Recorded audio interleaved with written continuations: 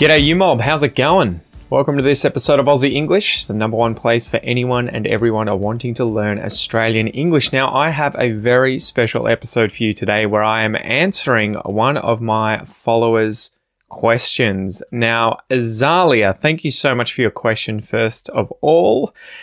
She sent me a message on Instagram and it read as the following. Hey Pete, thank you for your channel and videos. They're really helpful. I have a question regarding grammar. How can I improve my grammar in my conversation?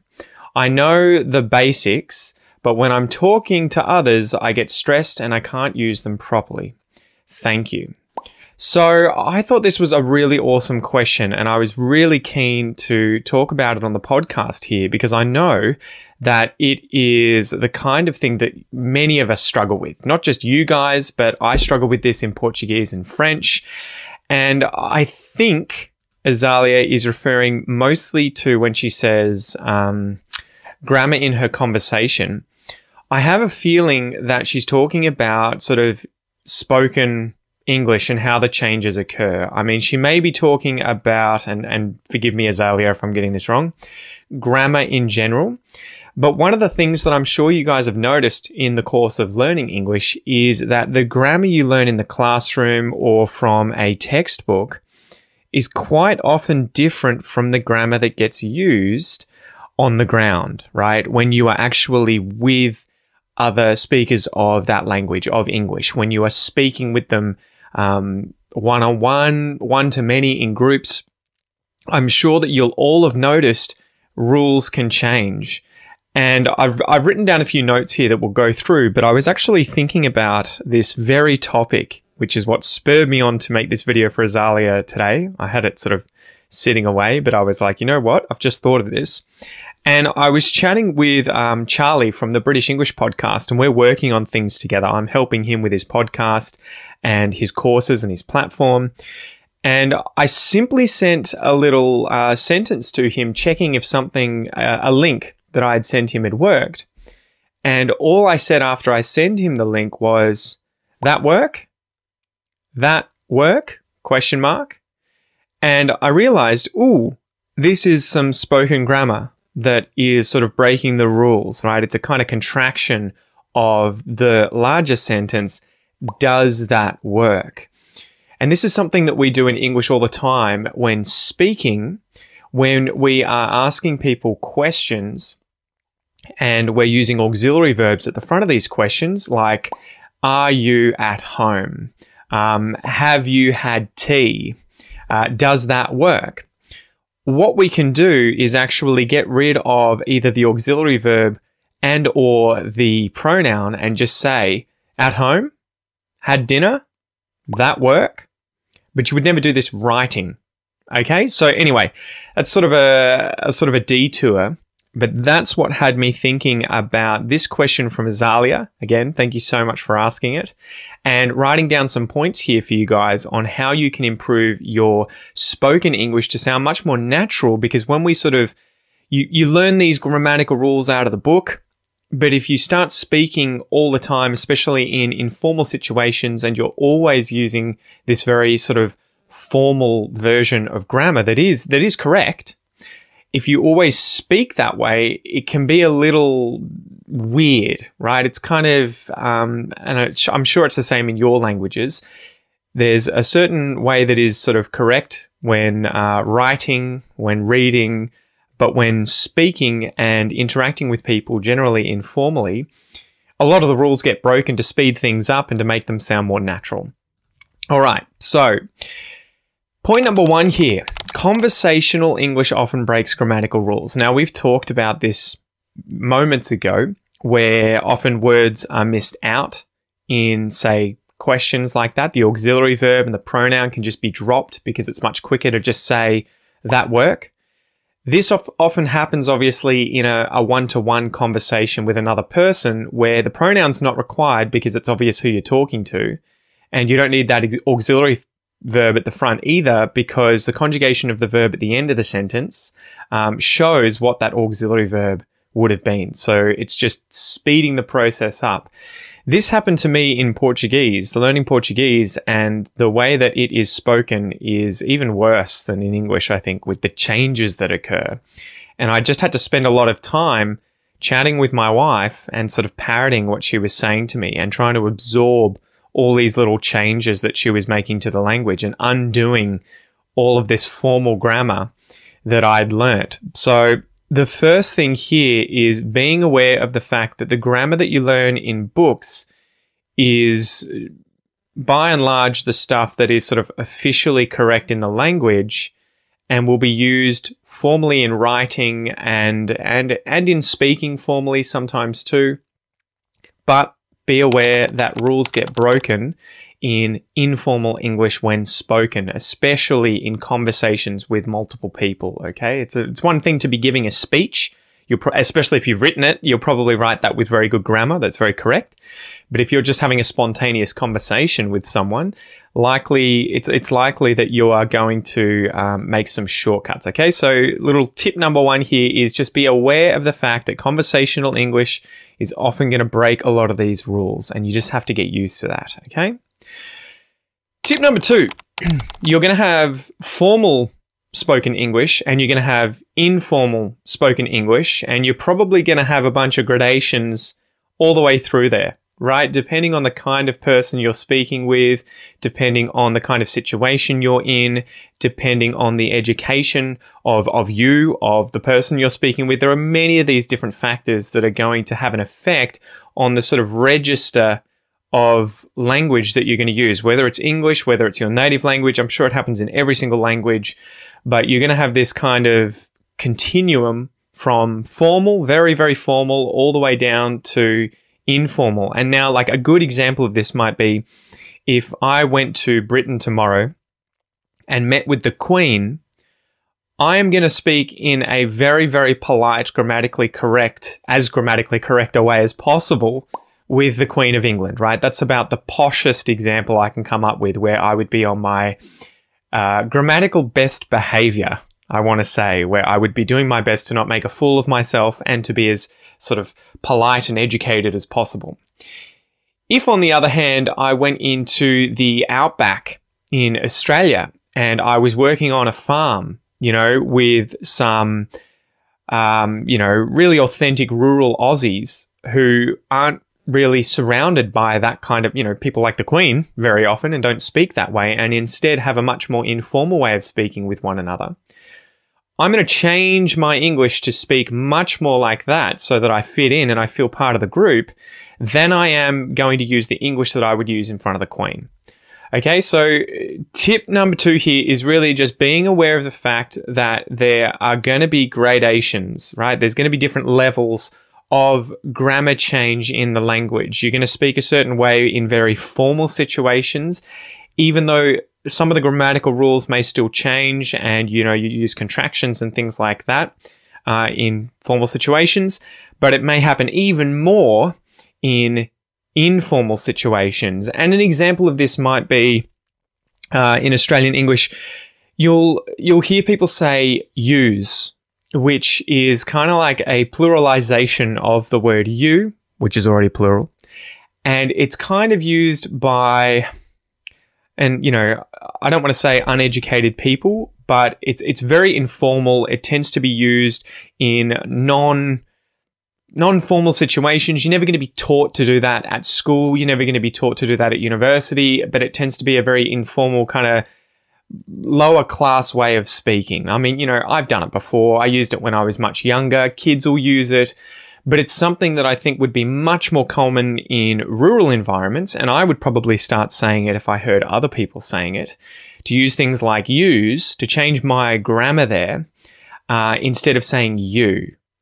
And another example might be that sometimes you'll encounter people who say, instead of those ones or these ones, they'll say them ones. So can you give me them ones over there? Can you give me them ones? Another sort of grammatical change. It's not really wrong or right. I mean, ultimately, when you speak to a linguist, you'll find out that grammar, there's no correct grammar and wrong grammar. There just is grammar, and it just changes depending on groups and dialects and everything like that, but you'll see those changes happen. So if I was hanging out with a bunch of tradies in Australia, a bunch of guys, blokes hanging out with one another, working together, they're much more likely to be using that kind of conversational grammar that's very informal. What are yous doing? Can you give me them ones over there? Going to the shops later? Another thing is you might notice pronunciation changes. So instead of saying going to the shops later, they may say going to the shops later, going to the shops. So there you go. That is point number 2. Be aware of the fact that there is going to be this change in formality, depending on the group, depending on the person, and that grammar can change as a result of that too, and that individuals like myself subconsciously become aware of that and can kind of apply the different grammars in the different situations. It's just something you got to practice, but we'll get into that in a sec. So point number 3 here, discovery of this grammar, right? How do you study these forms of grammar? How do you learn these forms of grammar? The first thing I would say is that you need to find natural conversations from these sort of different groups, right? We've just discussed that you're going to have informal to formal versions of spoken grammar that sort of break these rules. Obviously, if you want to become exposed to it and you want to learn it, you need to find content that you can study. So what kind of content is going to have natural conversations that are both formal and informal? Some really good places to start are obviously TV series. So I would say get on Netflix, get on Amazon Prime, get on the local TV network. And I mean, if you're in Australia or America or Britain, find some TV shows, but find TV shows that tend to be dramas where you're going to have a lot of these one-on-one conversations in natural kind of environments where people are having these short conversations about different daily things, and they're going to be breaking these grammar rules, okay? So find a bunch of different kinds of TV shows. You could find TV shows, a good example might be finding a show like Shameless from the US or from Great Britain to find out how the kind of lower class versions of the populations over there use that in really informal language and how they break the grammatical rules when speaking informally. And then I might do something like find a political drama like West Wing, or the Newsroom. And then you'll get to see how politicians and, the people who are in their sort of work environments are going to use more formal conversational English. So TV shows are a great place to start. Another one is reality TV shows, things like Big Brother, although The Bachelor, all those sorts of things. I don't really watch them, but they are definitely a good place to go if you want to learn this kind of conversational English. Podcasts like the Aussie English podcast are a great place to look for these kinds of conversations. Obviously, you need to find things like interviews or discussions. And again, informally, I would look for discussions amongst friends or family or, loved ones. Like on my podcast, anytime I chat with my wife, my friends, or my dad, I'm going to be using much more informal conversational English. But on the episodes where I'm interviewing things like authors or celebrities or whoever it is that I've brought onto the podcast that I don't know very well, if at all, I'm going to be using a more formal version of conversational English with that kind of grammar and those kinds of contractions, okay? So again, it's having a balance of those different things. Lastly, on this point number 3, get transcripts or subtitles. So make sure that you can actually see the words being used, that you can read the phrases, because that's going to help it stick in your mind. You can take notes. You can do all that sort of stuff that's really going to help you implement the stuff that you're trying to learn. And that brings us to point number 4, implementation.